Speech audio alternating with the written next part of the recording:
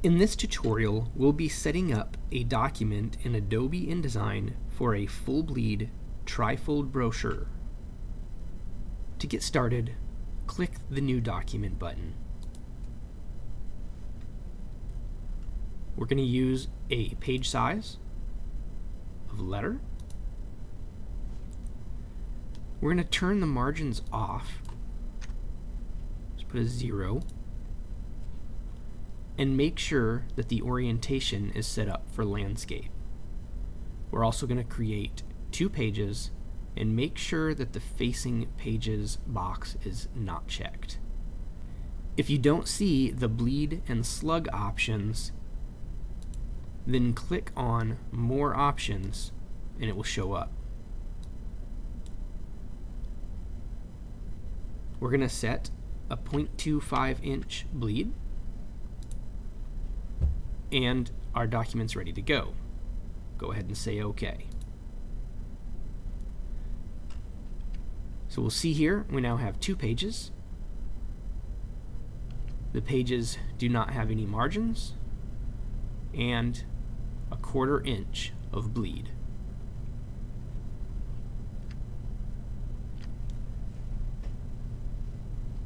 The next thing we need to do is set up some guides so we know where the fold is going to happen. So make sure you're on page 1. We're going to right click on the ruler at the top and change the increment of measure to millimeters.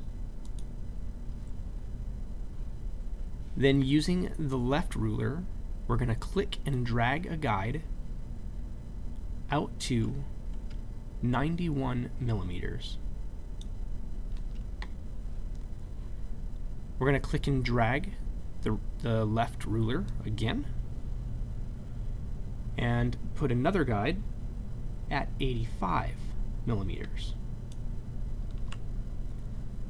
Alright, so that's where the fold is going to take place on page 1, or the outside of the brochure. The inside of the brochure is a little bit different. The first guide we're going to set at 93 millimeters,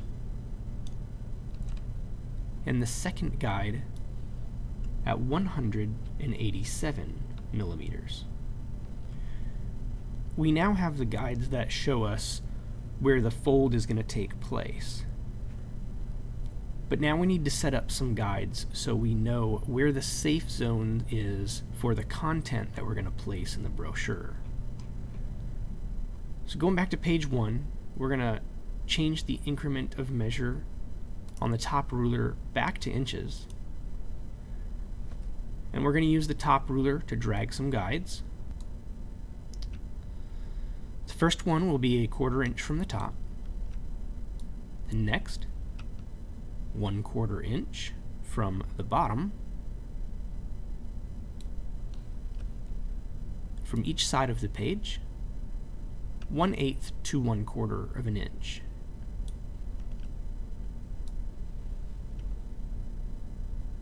For this tutorial, we'll use 1/4. We're going to do the same thing on each side of the fold. Now we'll have to kind of approximate this because we used millimeters before.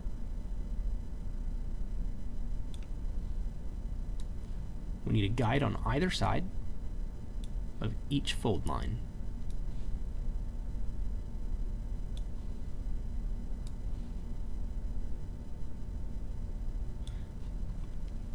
Go ahead and do this exact same thing on page 2, and you'll be ready to go.